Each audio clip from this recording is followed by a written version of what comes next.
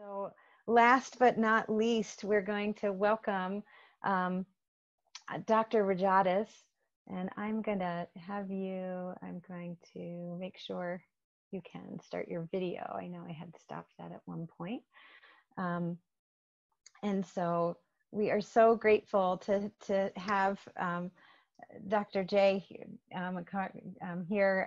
He has been such an important and kind soul and inspiration to my family personally. When Dr. Spector was unable to join us because he is battling illness himself right now, Dr. Rajadas is actually on the front lines right now dealing with the COVID-19 virus and all the other things that he does to try to help people save lives and change lives. And he still took time a week away from this and said, yes, Heather, I will do this. And so I had the joy and pleasure, Logan and I both, to meet Dr. Jay at a Live Lyme VIP reception a few years back when my boys were still very, very sick. And he took the time to sit on a couch for hours talking to my son at that reception. And then he invited us to his lab, and Logan got to go shadow him in his lab in Stanford while I was working in Stanford with a client for my other paid job. And Logan left that lab after shadowing him for the day and his people and said, these people are going to save lives. They're going to change lives. And so to end our day, I am so grateful to be able to introduce you to this wonderful man and soul and blessing to our community. And the fact that he was able to squeeze us in and do this, we're so grateful for. So I'm handing it over to you for more information too about all the research he's doing. You can go to Stanford and check out his profile and biography as well. So if you want to hear all the fantastic publications and things he's done, but I just thought I'd go with the heart on this one and just talk about how much you mean to us in the community. So. Thank you very much. So you are going to flash the slides, Heather? I do not have the slides, so I don't believe. Did you send them? In your email, actually. Okay. Oh, great. Let me pull those up. Just one moment, and I'll stop the video and grab that.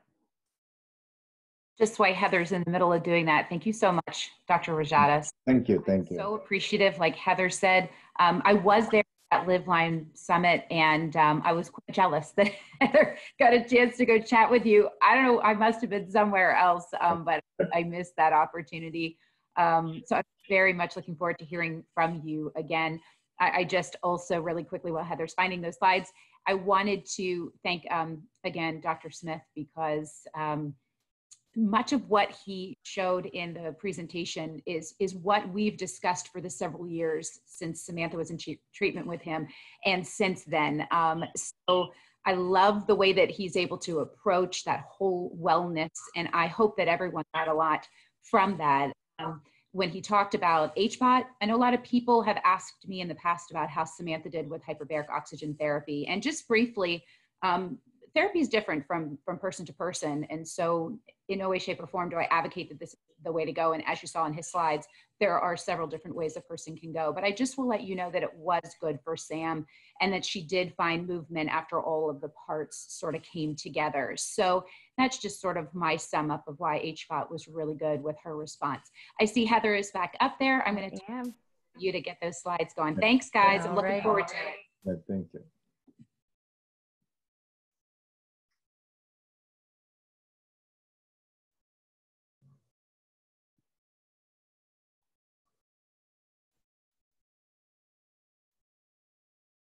All right, I think we have your slides going. Yeah, thanks, Heather. Thanks for this opportunity to come and then share some of our experience in developing therapeutics for Lyme disease. Maybe we are all in the middle of another big war. When I first visited US about almost 22 years ago, I went and then saw the Washington Memorial. In the memorial, I was so surprised to see the quote of George Washington, which says, "For any peace, there needs to be a war. I was so surprised that, the war is kind of essential to get us into peace, because we need to recognize that we are in war. We are not with war, in olden days, we are used to be war with some very macro-sized mammals, and obviously we kind of got a victory. That's why we can tame them, and then in fact sometimes we use them also for our purpose. But currently, the war, so you can see the dinosaurs, and when you compare, we can manage those kind of animals. But the smaller the enemy, more dangerous they are. In fact, the bacteria, and including the spirochete bacteria, Borrelia, and also right now, we are dealing with coronavirus, which is also very small and it is easily spread. Fortunately, Borrelia never spread in that way. There are bacteria that spread through air, in the aerosolized in the way like TB bacteria spreads. So these small enemies, like, nano-sized, in enemy in the case of virus, and in micron-sized enemy in the case of Borrelia, they are kind of the enemies we need to have a perfect war at this point. So when you have a war that you have a different set of, we need resources to fight this war. The major one, I think, I am trained with the most on pharmaceutical end. So we focus on developing molecules to equip, many of us. Some of us are victims, some of us are the family of the victims, but all of us are in this process of, trying to be involved in participating the war. And so the next slide. Next slide, yeah. So, generally the small molecules, pharmaceutical interventions are not in all the time we are taking, we think, we don't think about those molecules very seriously because we are in a situation where we have plenty of molecules available, especially for antibiotic treatment, for antimicrobial treatment. What the person you see is him, is an Alexander Fleming. In fact, I'm just picking a poster where, during the Second World War time, where they say, thanks to penicillin, he will come home. That means penicillin saved more people, like during more than the people killed in both the two world wars. So much, single discovery made such a big impact on people's life. It changed the economy, it changed everything. A single discovery, a single observation by Sir Alexander Fleming. And that the development is such in a quick phase that, simultaneously a lot of groups involved in making manufacturing and then saving people. And we are in that kind of situation now. We need to develop antivirals, maybe if possible within a month. Within 2 months, we need to prepare something to save people, thousands and thousands of people. And not only people, and also our economy. We need to save people, we need to save our economy. So we are in a kind of emergency situation. And we, not only for the coronavirus therapy, we are also, part of another war. This war is not like a coronavirus war. It is much more painful war. At least in coronavirus war, everybody recognized the war. The war involving Lyme disease therapy, it's kind of not well appreciated war. People still believe that Lyme disease therapy is already resolved with the doxycycline treatment. Everything is okay. And of course, it's not now. Slowly people are realizing everything is not okay. About 20% of the patients, even after the treatment, they come back with lingering symptoms. And then when we started this project almost 8 years ago, we wanted to focus on developing a novel antibiotics to people so that they will not come back with the lingering symptoms. They will, we try to focus on perfect cure and not, a best treatment, so that people are treated with this molecule, novel molecule, so that they will not come back. Not only that, even if they have a chronic disease, we don't know why they develop a disease. Either it may be due to persistent bacteria, or it may be due to immune dysfunction. Whatever the cause is, we thought we will try to find a molecule. So we need to develop the resources for that. So the first stage, when we got some funding in 2012, we thought, we will go for. So this is the first slide. I just wanted to put it, because without funding, nothing is possible. So we just wanted to start with, thanking my mentors, Dr. Kenneth Leiner, one of the clinicians, maybe many of you know. He's the one first observed the therapeutic effect of disulfiram anti-abuse and then reported to the world. And also my friend Dan Kinderlechner, he's also very supportive of research. Most importantly, our Lyme disease working group director, Dr. Mark Davis, he's also very supportive of our research. The most important people is the Bioneomed, a foundation, recently started foundation supporting Lyme research. The Bay Area Lyme Foundation, for a few years, they supported us, like 2012 to 2016. And of course, Live Lyme also supported us for 2 years, 2016 and 2017. And now who is supporting? Mainly independent donors, like for example, Christina Bauer, Beverly Murphy, Jose Moyaza, and Joseph Kulandai. So you can have innumerable of people, they are supporting us. In fact, there are donors, every month they are sending some money to our lab. I really take this opportunity to thank all of them, for helping us to develop these molecules for the use of Lyme community. The next slide, please.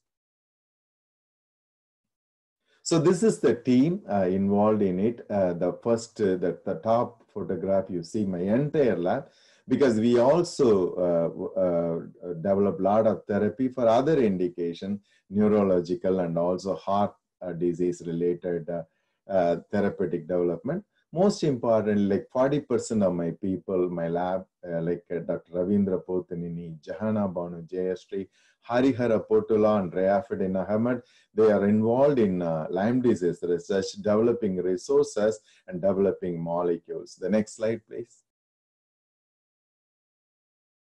Yes, so resources is very, very important. Without resources, it's very, very difficult to develop anything to find out. In fact, the person you see in this slide, his name is Ronald Ross. Ronald Ross got a Nobel Prize for the discovery that he found out how malaria spreads, especially in India, when he was stationed there as a normie scientist.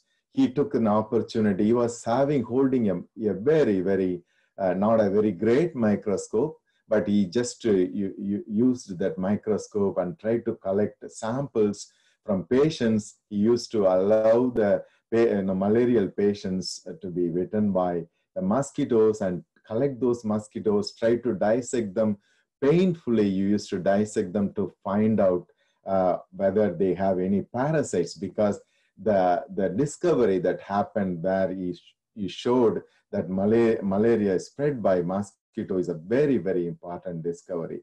And again, the first therapeutic advice that came because of his discovery, that is kind of, you have to separate yourself. You have to so from the mosquitoes, so that you can avoid this disease. In fact, similar thing is happening now. We just go for a quarantine. So the world got this first therapeutic idea of quarantining themselves from the malaria carrying vectors, that mosquitoes, is because of this man, because this man got, developed some resources, microscopic resources, for his amazing discovery. He got Nobel Prize.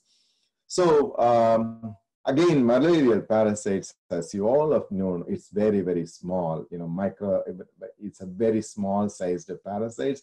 They are, get into the red cells, and then they feed the hemoglobin and they spread.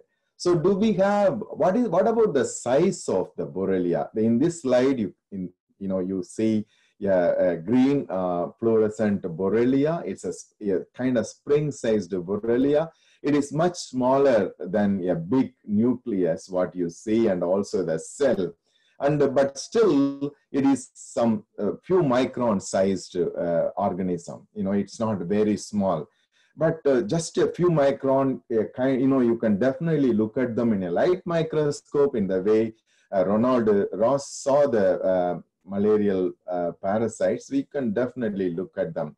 But it is much more than that, what we found out. Like this bacteria, it is not only its entire body is causing the disease by getting into a different part of the organism. It is also shelling out a lot of nano-sized vesicles.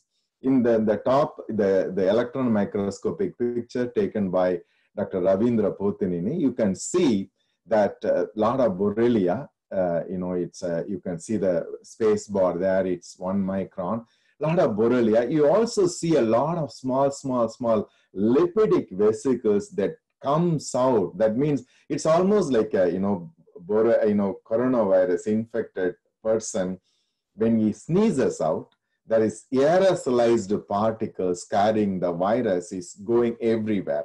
Same way, the Borrelia, it shells out a lot of lipidic particles around them. So the lipidic particles travel to the bloodstream. It causes the disease. It goes to the brain and causes the disease.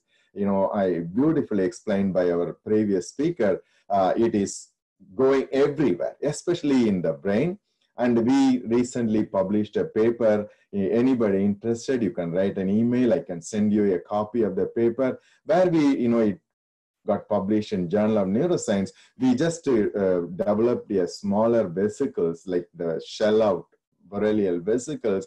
We took the vesicles, we treated the animals with these vesicles, and then we show how the neuronal dysfunctions happens. So that means the causative agent, not only the Borrelia, the causative agent is the Borrelial lipidic particle that comes out of it, or comes out of Borrelia. That is also covered. In fact, some of the researchers, they showed, you take a people with a chronic disease, you take their blood and then you centrifuge them, and then you can always, in their serum, you can separate this vesiculated protein, because they circulate for very long time in people's body and then still continuously causing the disease. We don't know whether these particles are responsible for the persistent disease. But one thing what we found out, when you take these particles and then treat with the neurons, cultures in the lab, or treat with other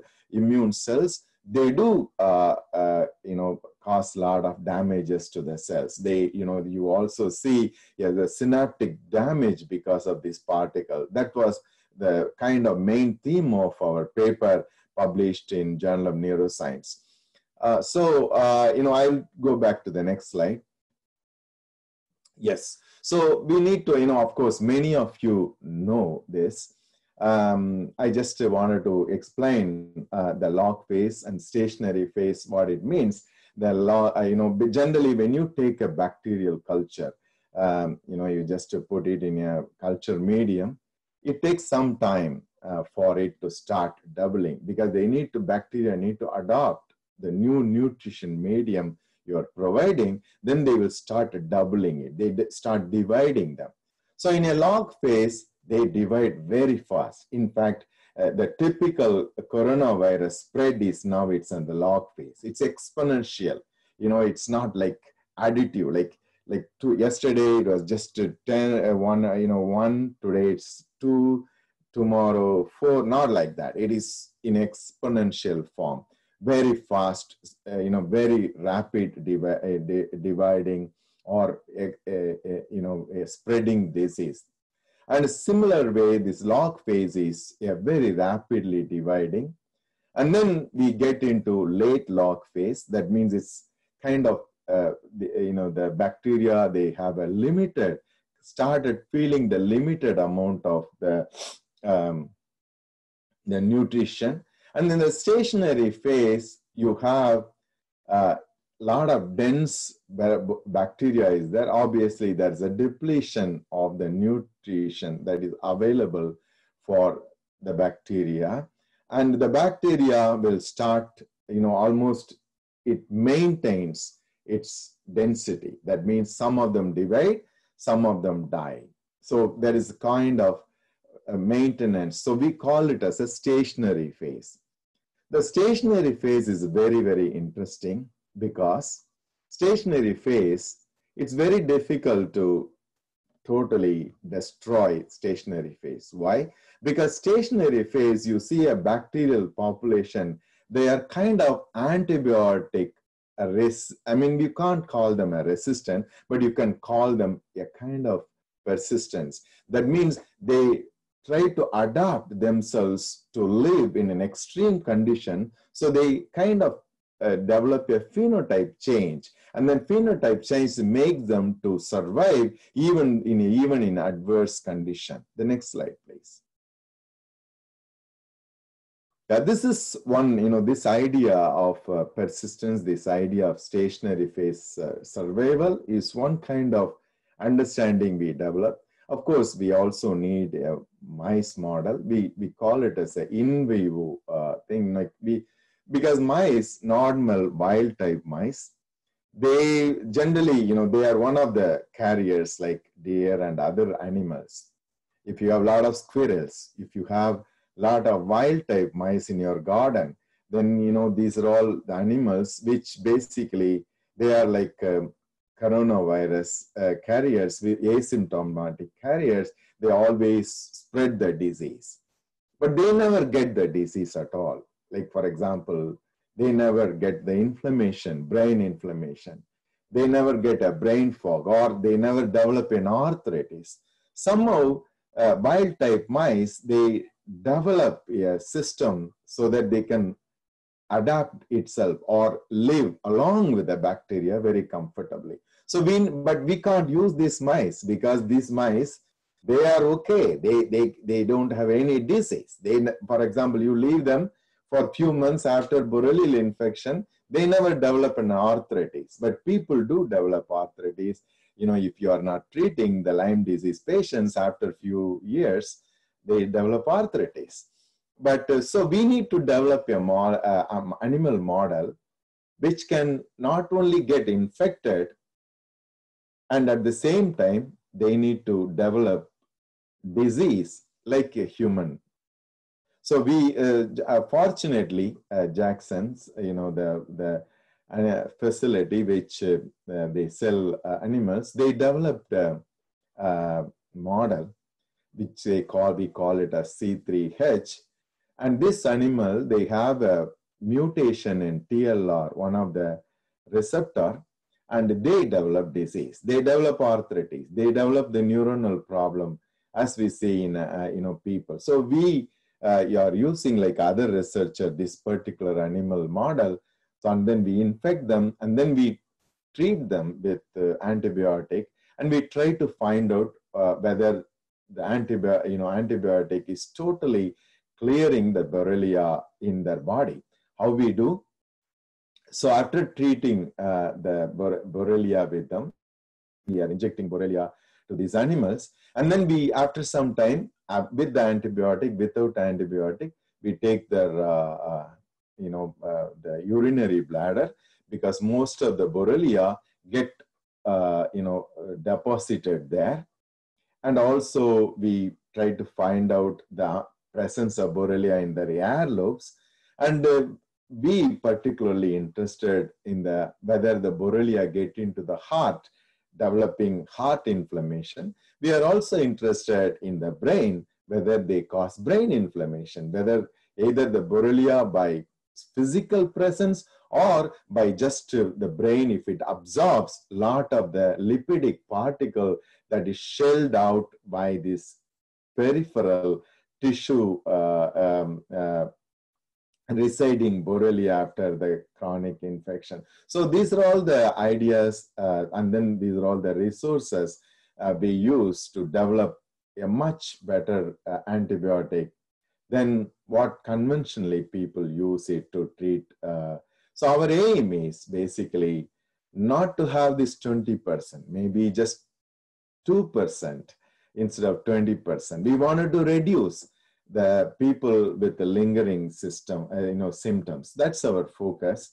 And so we just developed all these resources to check. And then what the next step? Next step is we just started from the beginning, because we don't want to assume that whether the doxycycline is good or other things is good. So we just get hold of some easily FDA approvable or already approved molecules. We wanted to screen those molecules. We picked some 8,000 molecules. The way we do is, next slide, please. Yeah, so the way we do is we just have the pre-coated plate with a different concentration of these molecules. And then we grow the bacteria in the plates where there is already a drug there. We just coat them. And then this, and then we check whether the bacteria grow or not after incubating it. We wanted to find out how long, whether they grow. How do we know whether they are alive or not?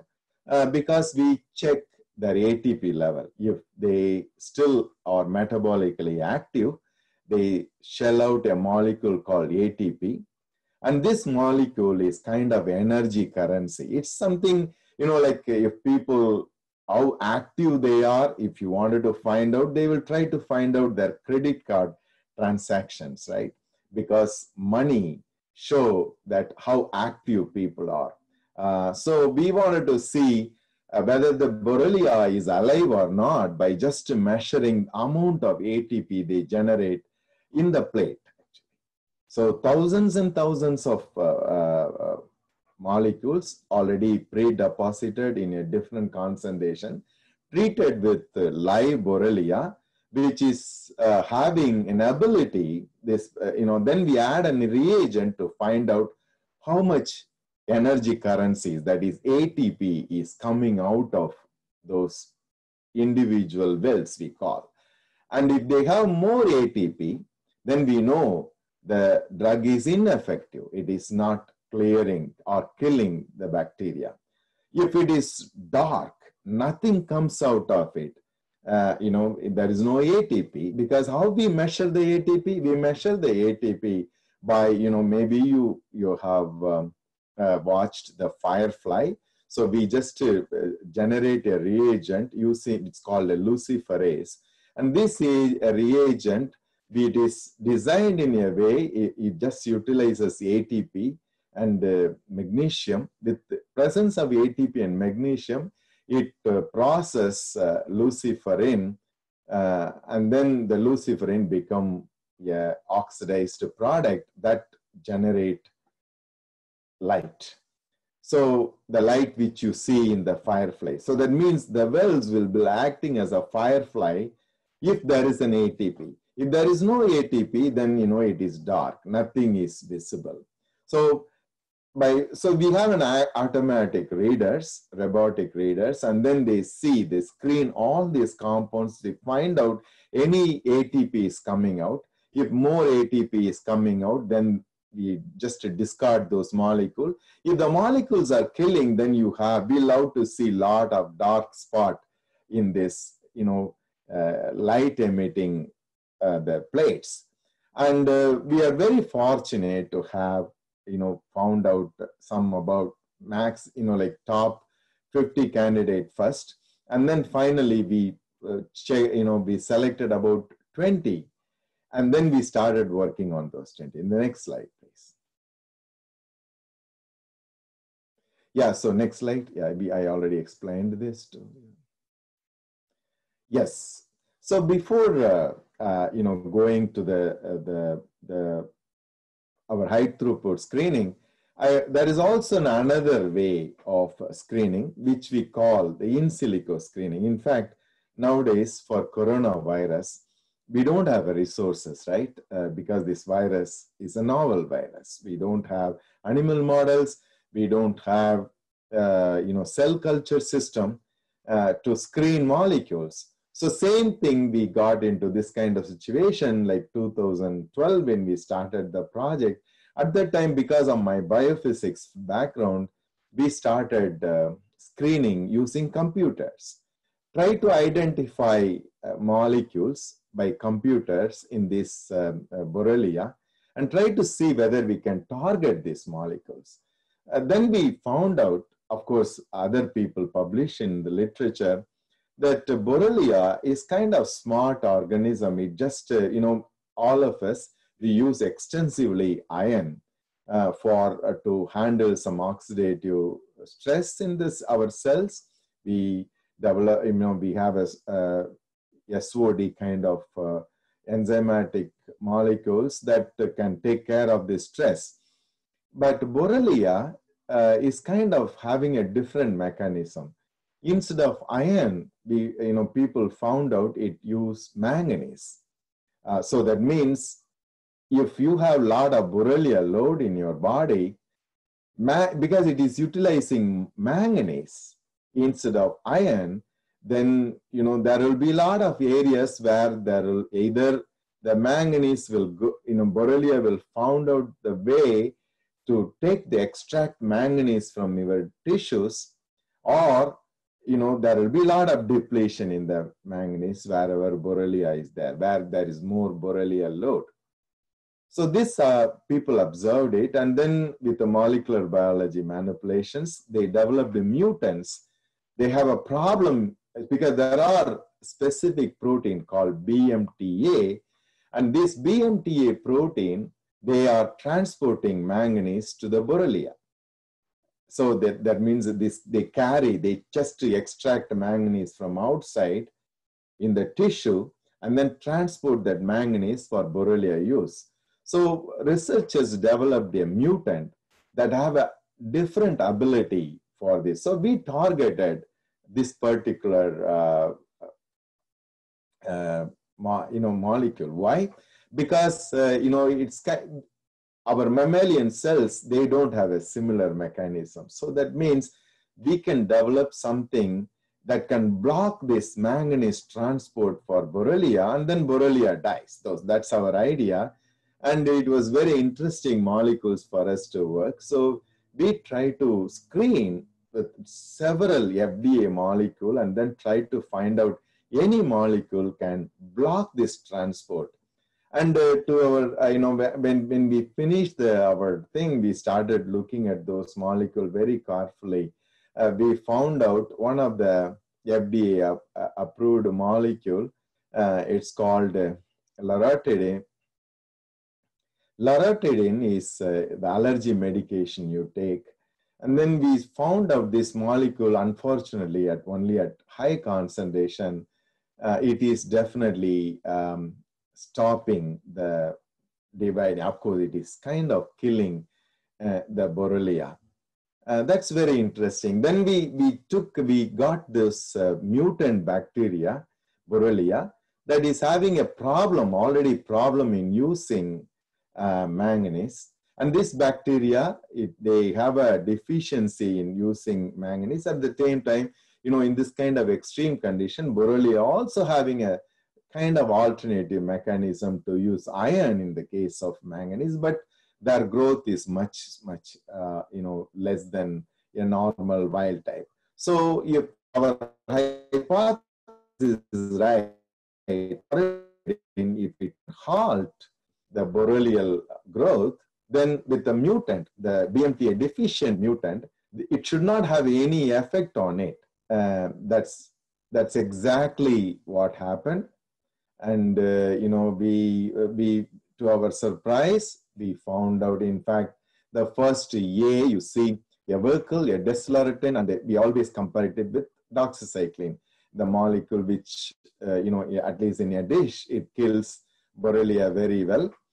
And then it is not like a doxycycline. Unfortunately, we expected to be a doxycycline, but it is okay. It is killing at higher concentrations. So we are kind of focused on redesigning this molecule so that it will behave exactly like doxycycline. But if you see the other 3 mutants we saw, that is OYO7F62, similarly the other names what you see in B, C, D, this bacteria, they have an impaired ability to process the manganese. They can't take the manganese, and these bacteria, they are okay. They are not, totally getting eradicated, when we are treated with loratadine. So our hypothesis looks okay, but we do have some molecule which is at higher concentration. It is definitely inhibiting the growth of bacteria. So we published this paper. The purpose of this paper is not to develop any therapy for people. The purpose of the paper is, there are targets is available. We can definitely develop something that is very specific for Borrelia. That's what we thought. And then what happened, in this paper came out, and then people, because this drug is available in the counter, so they just got this loratadine and then started taking it, which is not a great. To your next slide, I believe, is where you were headed, around the Yes, this is the one. Yes, that's correct. Yes. Perfect. Thank you. I'm so sorry for the technology issues. We're glad to have you back. We'll start right here. Okay, yeah, so sorry about it again. In this slide, you see that manganese level, we also measure, we take those Borrelia, we measure the manganese level. With deslorotine, you see the amount of manganese is very, very low, much lower than wild type control. So this proves our hypothesis. The next slide, please. Next slide. Yeah, so coming back to the high throughput screening. So it's kind of in silico screening. We do saw some possibility of developing therapeutics. We are kind of encouraged by that. But when we saw that this molecule is causing like a lot of liver toxicity, we slowly moved on to another molecule or few other molecules, because we don't want people to be all the time having some toxicity because of this molecule. So we just went back to our high throughput screening. We wanted to find out anything that is possible. A better molecule than doxycycline, better molecule than other molecule that clinicians are treating. We are kind of wanted to equip them with good molecule to a clinicians. So we are kind of doing a supportive research. In this is the top molecule.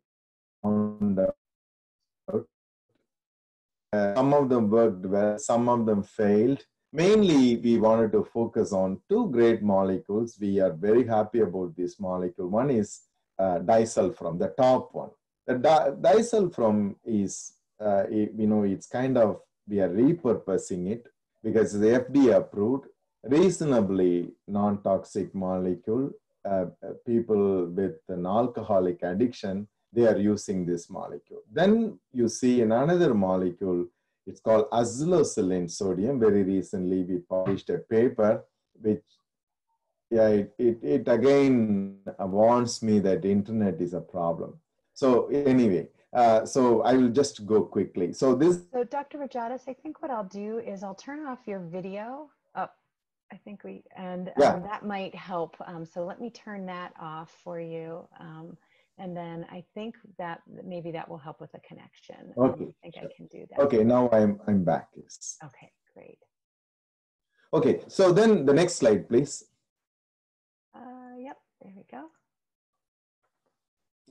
Next slide.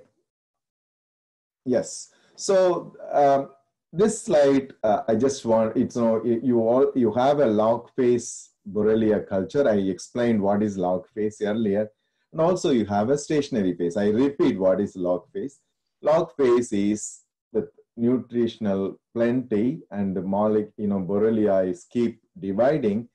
And then in this case, in this density of the Borrelia, that is the bacteria, we treat different concentration of the drug and then try to find out whether we can kill the Borrelia with various drugs.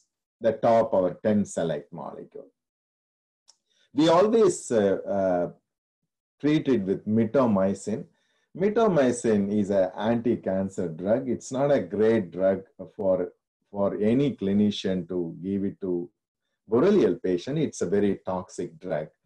But this, early researcher like Dr. Kim Lewis, he published a paper to show Borrelia is perfectly, especially he thinks the persisters are cleared by mitomycin. So we always use as a positive control. We wanted to develop a non-toxic molecule that is as good as mitomycin or better than mitomycin.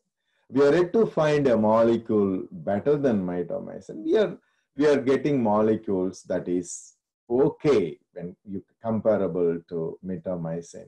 That is azulocillin, and we always compare it with negative control. We call it a doxycycline. Because if you see this slide on the top, both in log and also in stationary state bacteria, you always see some bacteria is left in the presence of doxycycline. Even at high concentration, people can argue doxycycline is only a bacteriostatic, it is not bactericidal. People argued with me like that, but doxycycline at higher concentration do kill bacteria in other cases very clearly. But in Borrelia, what we found out, even whatever the high concentration you did increase for the doxycycline, it always leaves some live Borrelia in the culture. So what it means to somebody having doxycycline as their treatment. So these individuals, of course, doxycycline is going to reduce the Borrelia load in these people. But based on this result and what my colleagues, Dr. Monica Embers already showed, that this treatment with doxycycline is not going to remove totally all the Borrelia, at least in 15 to 20% of the people. Maybe those people, even though they are thinking that they are cleared of their Borrelia load in their body, but there is some amount of Borrelia is there. We don't know. Maybe that is the way it is, it is causing the disease. At least in a primate model, Dr. Monica Ember showed, there exists some population of Borrelia, even after prolonged treatment of, conventional antibiotic, including doxycycline. So what we found out, with at least in a culture, and also I will show you our results in animal model, we can totally eradicate this Borrelia, by these two molecules, that is azulocillin and disulfam. So this is our focus, try to develop these two molecules so that it can equip the clinicians to treat patients so that there won't be any lingering symptoms. They will not come back. And, as I mentioned, it is possible to treat some people with lingering symptoms, like even 5 years, 10 years, 15 years patients, treat with one of these molecule and then see whether they can come, regain their condition. So this is what so the next slide, please. Yeah, so next slide, we also, because we are also interested in the mechanism, a similar molecule called cefatoxime acid. So we treated with cefatoxime and we found out that, at about, if you treat this bacteria in the presence of this antibiotic for prolonged time, they can totally eradicate the bacterial colony. So this is what we found out. Next slide, please. Yeah, so then, one of the lead researcher in my team, his name is Ravindra Pothanini. Ravindra Pothanini came up with an idea that why not we treat this doxycycline with the Borrelia, and then this Borrelia, always you have this remaining some amount, right? So he developed a protocol to take the persistent bacteria in a dish. That means you spin out those bacteria, then you take the bacteria and treat with the doxycycline again, and then treat with acylocillin again. So what he's trying to find out is, like, let us say an individual exposed with good amount of doxycycline, and still they have lot of persistent in their body. So whether it is correct to treat with doxycycline again, or you just treat with another good molecule like acylocillin, we found out. So that's why he wanted to recapitulate that scenario in a dish. So what he do is, like, he culture the bacteria in the presence of doxycycline, whatever they left out, and then he take those bacteria and then try to grow them in the presence of acylocillin. As you see in this figure, in acylocillin, 20 microgram and 40 microgram concentration, they always reduce. In fact, the acylocillin at 20 and 40 in they're treated with 10 microgram grown bacterial persisters, all of them are totally vanished. What is interesting? What is interesting is, even in a stationary state, as I mentioned earlier, stationary state is much difficult to kill, in a dish, even in a dish, because the way they design is they are resistive to any they shut down all, like kind of all kind of drug diffusion to their membrane. So there is no way, and also they are metabolically inactive.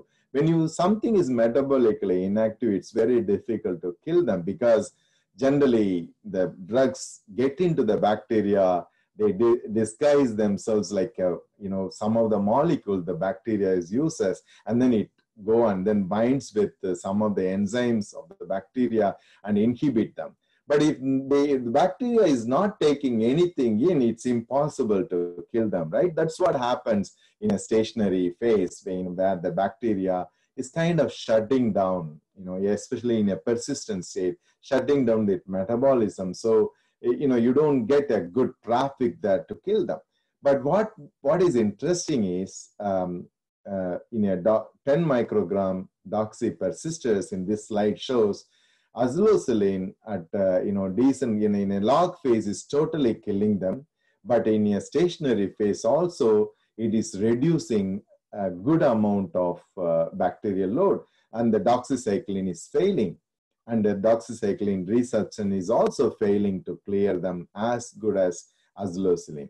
We do have some left out in a stationary phase, but those kind of left out, less concentration, like few bacteria, I think they will be easily cleared by the immune system of the people once you remove the minimum load that is necessary for the people to get better. The next slide, please.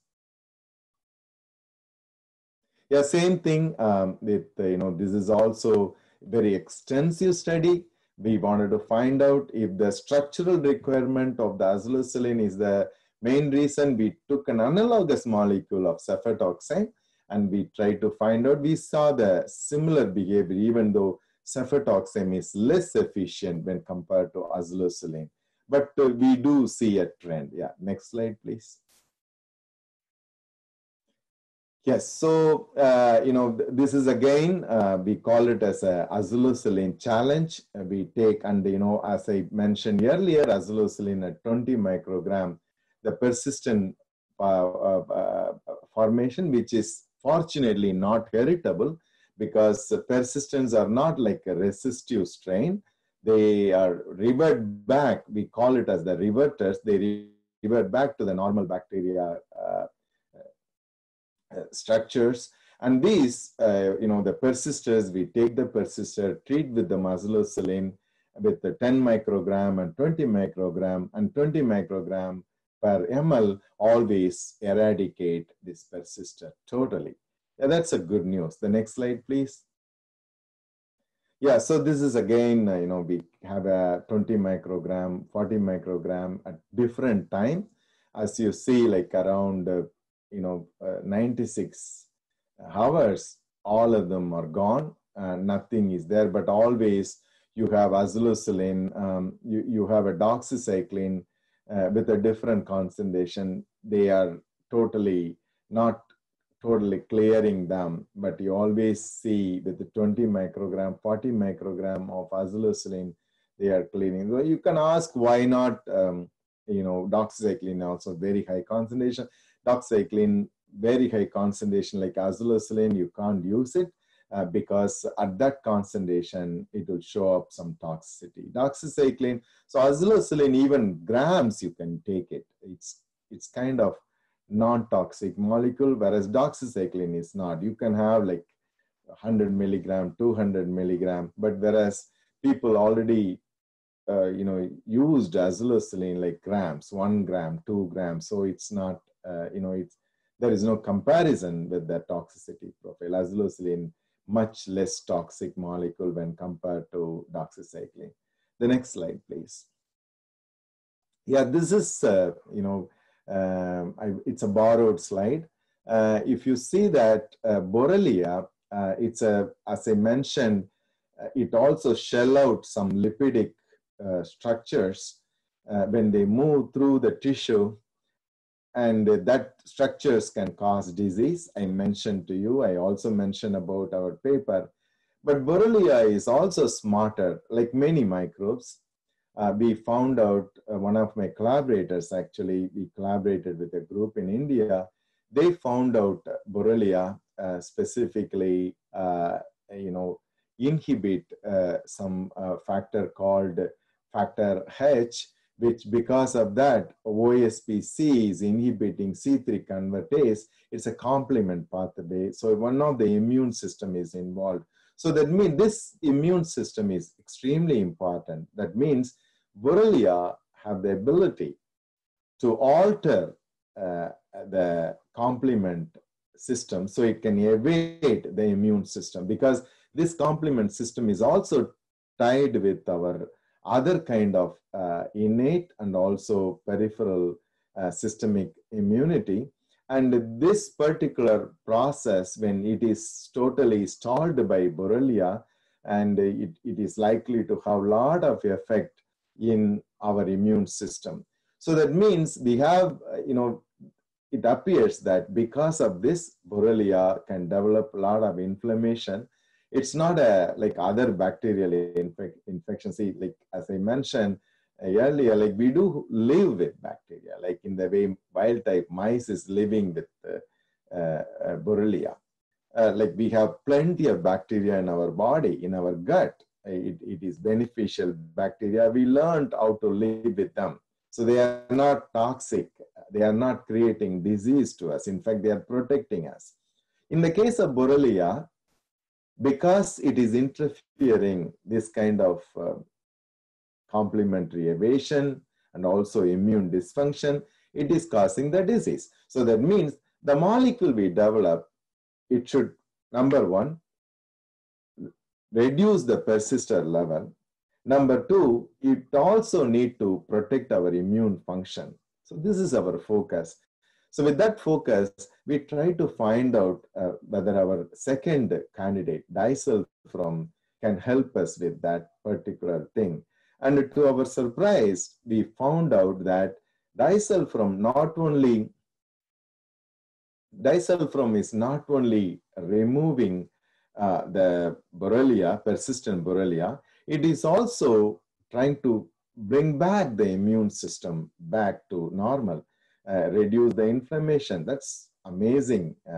Our finding, even though unlike azulocillin, doxycycline do seem to have some side effects, which currently we are dealing with that side effects, how to avoid that side. But the fact, what we found out, the surprising, pleasant, surprising fact we found out that disulfiram can clear the persisters in the dish, and also to some extent in the in vivo model we are dealing with. Most importantly, we found out it can revert back the immune function in these people and neurological function in the people. I mean, we think we can extrapolate whatever the data we have in animal model data, we can extrapolate to people. The next slide, please. Yes. So, but there's the one problem. The problem is disulfiram is basically in an anti-abuse. Basically, it's an anti-abuse molecule. The people with the alcoholic addiction, they use this molecule because when they take alcohol, they always generate acetaldehyde. And then acetaldehyde is basically aldehyde dehydrogenases is converting acetaldehyde, which is very toxic. It causes a lot of pain in the body.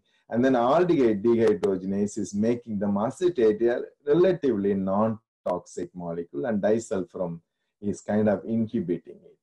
So the effect what people alcoholics is, in case they are tempted to do alcohol, they generate a lot of aldehyde, and that aldehyde causes, they feel horrible actually because of this fear. When they are on disulfiram, maybe some people are even for several months, year, they just take disulfiram regularly. And so that's why they avoid, alcohol. And then they get protected from alcohol because alcohol addiction is as dangerous than any other addiction. So they are kind of hypersensitivity. But the problem with this therapy, if we give the disulfiram to patients, for Borrelia, to remove the Borrelia, but they are likely to have a sensitivity to alcohol. So they need to learn how to at least live without alcohol till they finish their therapy. The next slide, please. Yeah, this is 80 to 90% of the disulfiram. It's a very simple molecule. Liver metabolizes this disulfiram. Unfortunately, it is a very fragile molecule. When the way our body, it's like people always compare with another molecule. Very good comparison is hydroxychloroquine. It's a molecule which people think it can help a lot of people. Unfortunately, this molecule, they stay in our blood forever. That causes a lot of problem, toxicity. By disulfiram, at least the prodrug form is generally, get easily metabolized. But the toxic metabolites of the disulfiram stays very long time, 120 hours. That's very bad, actually. So that means if somebody takes disulfiram, they have to avoid alcohol for a few days. So that's very bad.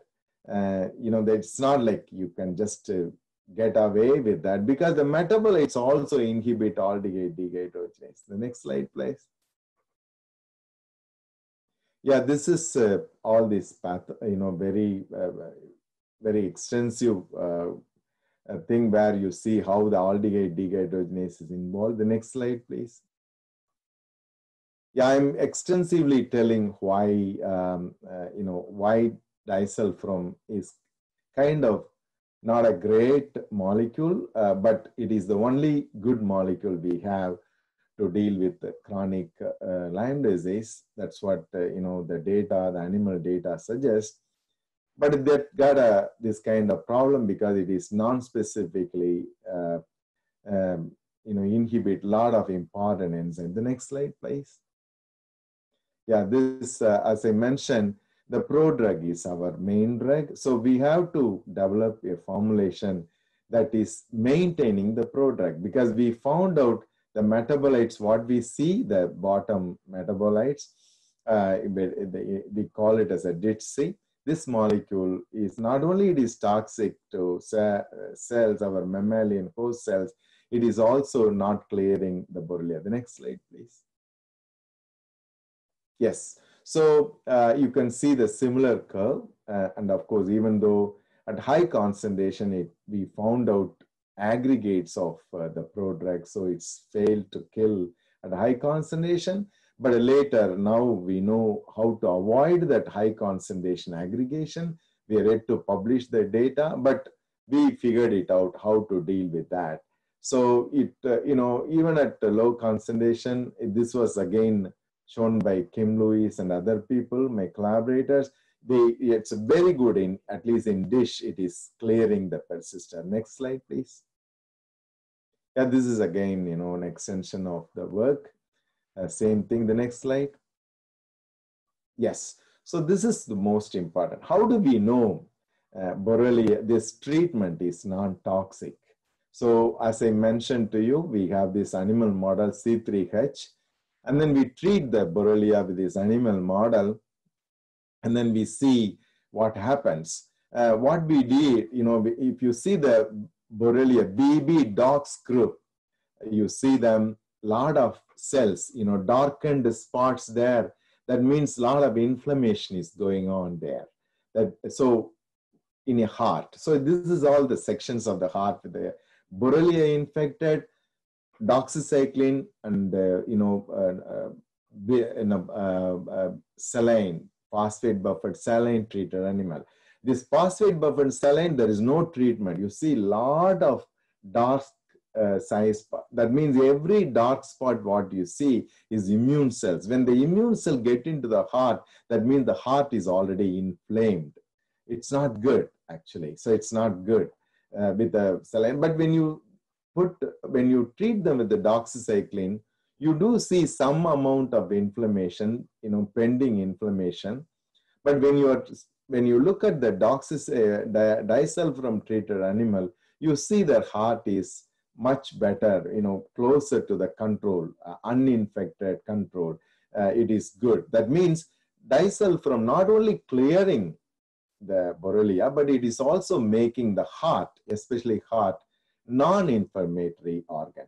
This is very, very important. So I don't know how many of you are aware, the people affected by coronavirus, they develop an inflammatory disease called ARDS in their lung. That's why they can't breathe properly. So people, the mortality in coronavirus is because of the inflammation caused by in the exposure of the virus, multiplication of the virus. So same way, we also found Borrelia, at least in animals, it leads to an inflammatory disease. The inflammation affects the heart, inflammation affects the brain.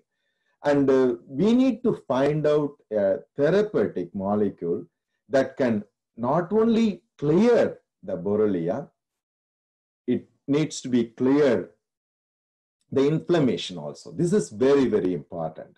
We think this 15 to 20% of the people, they develop a chronic disease because of the initial inflammation triggered by the Borrelia. This is what we think. Maybe persistent bacteria is still alive, we don't know. But one thing is very sure, based on our in vivo animal model work, we know these animals at least, they have the inflammation for a very long time, the lingering inflammation in their very long time. To our surprise, what we found out, treatment with disulfiram can remove this persistent inflammation, not only removing the persistent bacteria, it also removes the persistent inflammation. The next slide, please. Yeah, this is again a reversal of the immune function. So we look at the IgA, we look at the IgM, we look at the IgG. We took all these isotopes and then we try to find out what happens. We found out some, it's not like a dramatic in the way we saw inflammatory markers in the heart and other areas.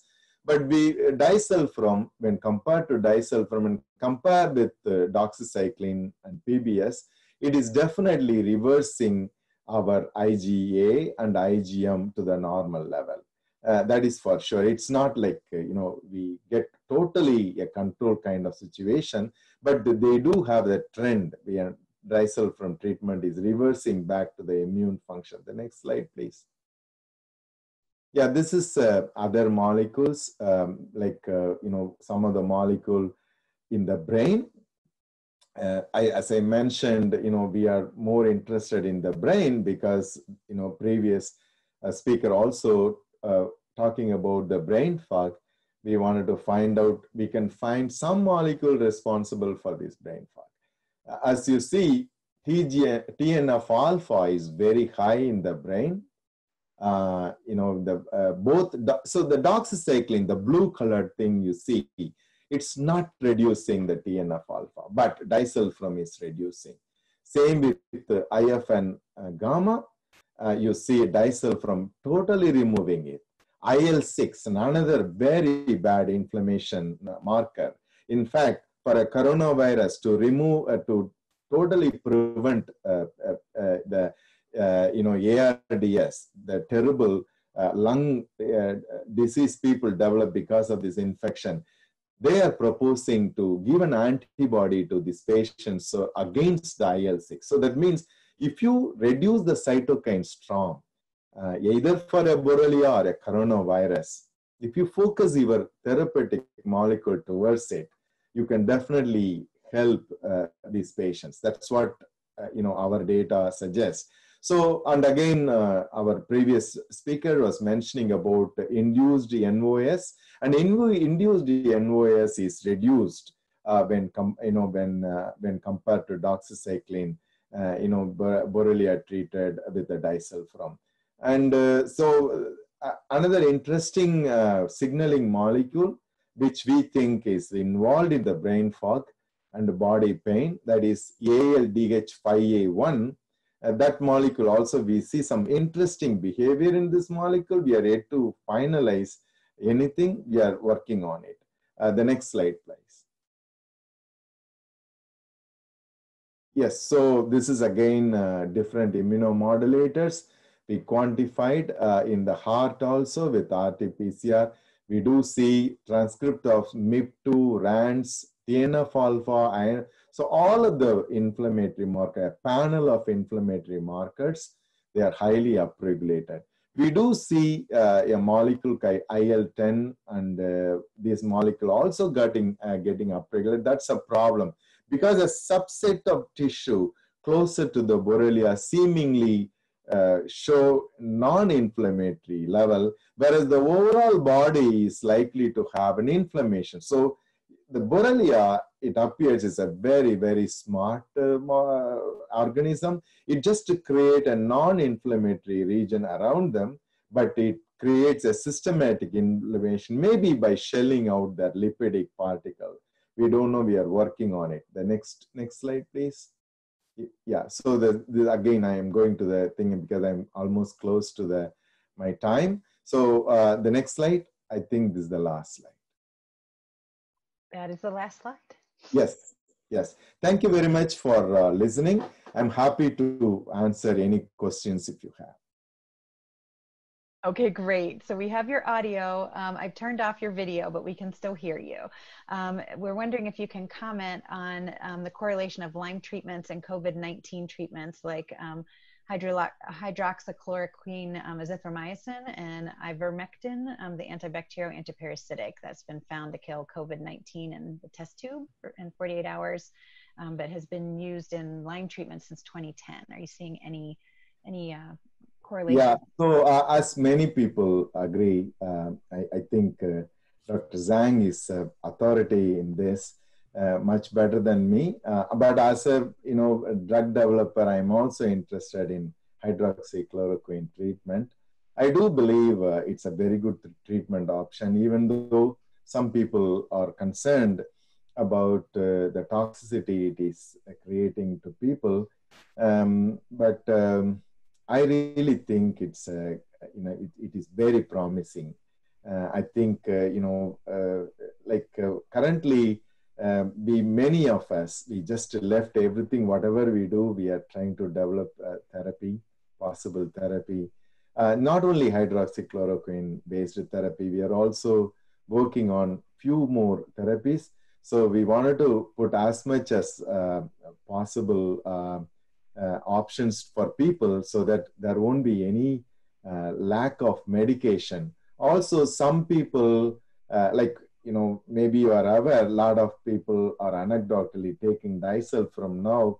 20% of the people, they develop a lot of side effects.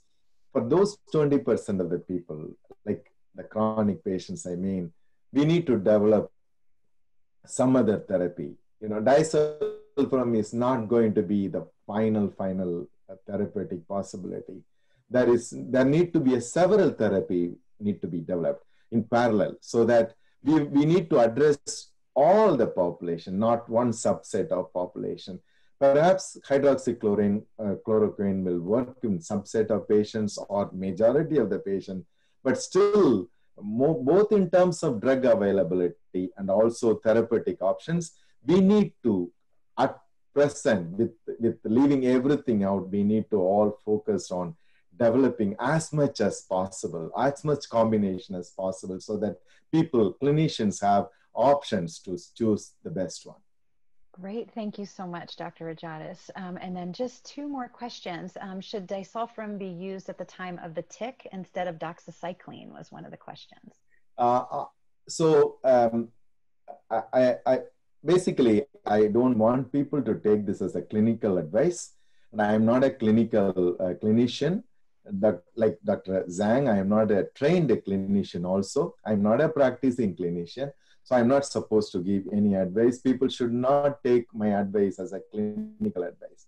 So based on our animal work, we think it's only based on our animal work. We think disulfiram is better for people with post-treatment. Like, you try with a good antibiotic and then you fail because still they have a lingering symptom in spite of the antibiotic treatment. For those people, based on our preclinical work, there is a possibility they can get better. Again, I am not a clinician. People should not quote me that I suggested this. So there are much better antibiotic. At the first time antibiotic, we recently published a paper on acylocillin. So instead of, I think, people need to find out an options, not just doxycycline, other better molecules. Like people like Dr. Ian developed a few molecules, and I am developing few molecules, even for the acute Lyme, when people show up, and then instead of using a traditional antibiotic, people need to find out whether for certain patients they can treat with some other antibiotic instead of doxycycline. So that's possible. So it's more like a personalized medicine approach need to be taken instead of trying to prescribe like everybody this molecule. So again, we need to do a lot of clinical trial. We need to conclude that. And we are currently one company, they license these molecules, both the molecules, and they are developing, they are getting ready for a clinical trial.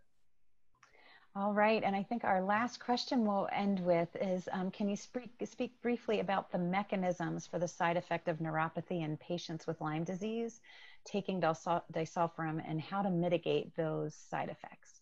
So that's a great question, actually. So as I mentioned, what we found out when the Borrelia is, we call it as like, it is a slow dividing organism, but at the same time, it give away a very inflammatory lipid particle around them. So these particles have a very good blood-brain penetration. And, maybe all of you are aware that our neurons specifically, they are very lipid-rich cells. In fact, they have more cholesterol in it, more lipid in there. It's more lipid actually in the brain. If you see, when compared to all other organs, there is more lipid there. So it is very natural when this lipidic particle come out of the Borrelia, they all get into neurons specifically because like goes likes like, they like. So they pass the blood-brain barrier. At the same time, it get into the neuron. So it is possible, that's what we showed in our paper, lipidic particles get into the neuron, and the neurons, we can show like how the synaptic damage happens, how the neuronal damage happens by exposing this particle. So we think if we can avoid by an antibiotic, prevent this bacteria when they are dying, not shelling out. The bacteria, how they die is also very important. Like in the way when we kill the tumors, they develop a therapy to ensure the tumor never get into a necrotic pathway. They need to die peaceably. They need to die in a way, not create a lot of cytokine storm. Like in the way the viral load, it creates cytokine storm. That's why people develop disease. So when the tumors die, they should not create a cytokine. Same way, when the Borrelia is treated, it should not produce a lot of cytokine storm. It should not produce any cytokines to trigger a perpetual inflammation in the body. Then people need to deal with that inflammation that caused by the antibiotic itself. So that's our approach basically. So the number one, what is the approach of preventing the persistent disease to prevent or reverse a condition if they are having a lipidic particle triggered disease? Number one. Number two, if when people are treating with bacteria with antibiotic, we need to develop an antibiotic that will prevent the cytokine storm when the bacteria is getting cleared up. So that's another approach. Both the approach, we are trying to find out whether our candidates qualify that. Maybe they are. We are in the process of looking at it very carefully. Well, Dr. Rajadas, we cannot thank you enough for all the work you're doing on the front lines for infectious disease, and it's so promising. I follow the Desulfurum Facebook group, and it's just so encouraging to see people getting some relief from all the great research you're doing. So thank you so much. Thank you for battling the tech issues today and continuing to be persistent in your ability to get back into the call, and also your persistence and continuing to battle Lyme disease and COVID for us on the front line. So thank you so very much. Thank you. I'm going to hand it over to you. Thank you. Thanks a lot. Thank you. Thank you, Carrie. Thank you very much. Oh, thank you, Dr. Rajadas. It was a pleasure to listen. Thank you for everything that you were doing. I know you're juggling right now, and so your time was very much appreciated while you were with us today. Thank you so much. And thank you. Thank you.